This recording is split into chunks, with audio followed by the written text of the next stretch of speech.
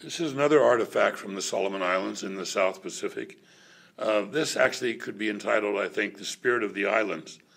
The people of the Solomons rely on the sea, and they're fishermen. They eat a lot of fish, and many things you see in this museum and other places from the Solomons relate to the sea. This man who probably carved this particular tree trunk in the early 1990s or maybe the late 1980s, he carved it to represent all the land animals in the Solomons.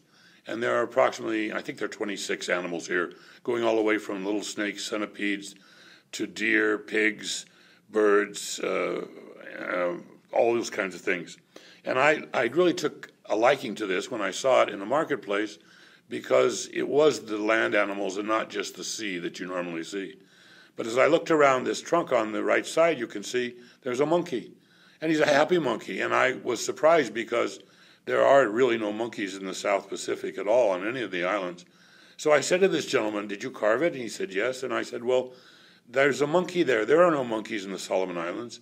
And he winked at me and he smiled and he says, "Yes, but I like monkeys." So that's, I think, his poetic license by the carver, and it's delightful.